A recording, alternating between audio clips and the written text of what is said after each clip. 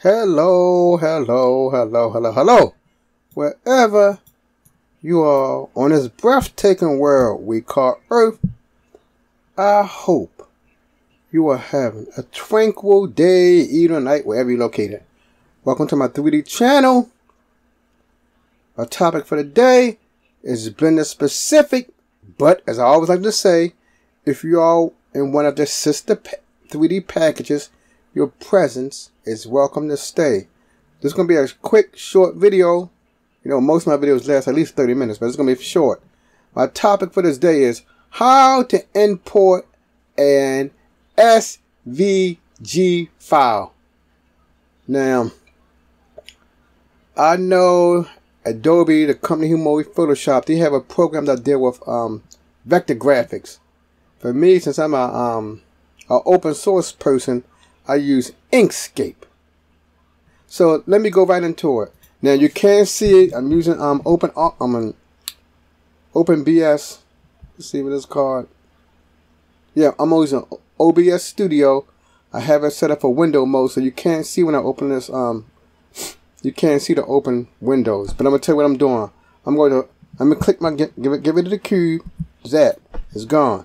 I'm gonna go to File, Import, then right at the bottom it's going to be something called Scalable Vector Graphics. But I'm going to hit Enter.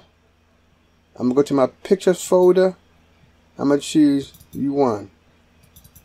As you see on my screen, there's nothing. But now, if you're in Blender and you want to be able to import Scalable Vector Graphics, you must go to Edit, Preferences, then you click on Add-ons, then up in that box you type in, you just can type in Vector, V-E-C, and zap, it'll take right there. Then you can click on that little box, put the little check there, then you go down here and save preference. But from what I'm the version of Blender I am, it has the Vector Scalable Graphics already checked.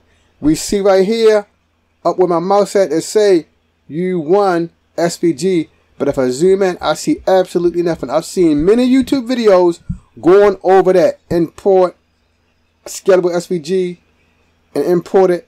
As you can see, nothing happened. I looked at another video about Scalable Vector Graphics. It didn't have to do with importing into Blender, and it gave me an idea how to do it. It showed me how to fix it. So I'm going to delete this. Let's jump right into Inkscape. I'm going to show you what you have to do. Inkscape. Now we're in Inkscape. Let me make sure I'm in Inkscape. Alright, I made adjustments to my letter U. What you have to do is go up here to Object, or go to Path, and you have to, while you're in Inkscape, and I'm sure it's like that in other Adobe software, you have to make Object to a Path. When you look on YouTube, I don't see no videos saying they just save it and that's that. No. You have to go to Object to Path, Zap. And I will save it. File, Save, and it's called My U. Okay, now let's go back into Blender and see what happened. Let me go back and switch to Blender. Switch to Blender. Let me go to Blender for my brother. Alright, so now I'm going to File, Import, Scalable Vector Graphics. And I got to choose the one called My, Import.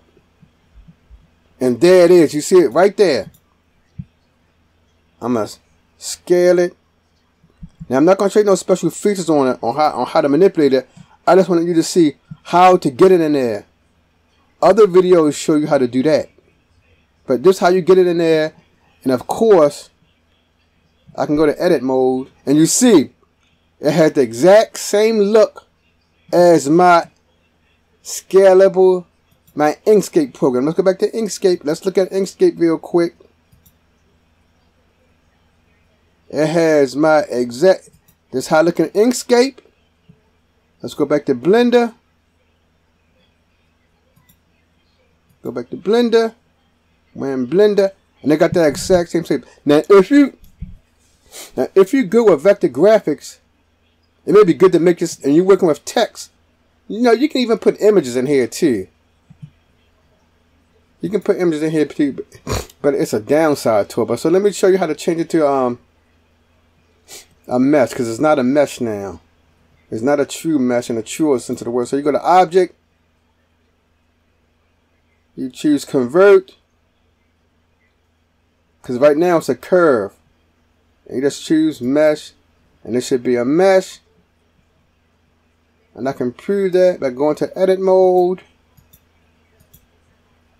See, it got all the mesh. It got all them little the vertices there, so it's a mesh now. If I highlight it, I hit E for extrude. You see, it's a mesh now. So making things in Inkscape come in handy, but you see, they got a bunch of the downside is, instead of everything being in quads, it's in triangles. So that's the downside.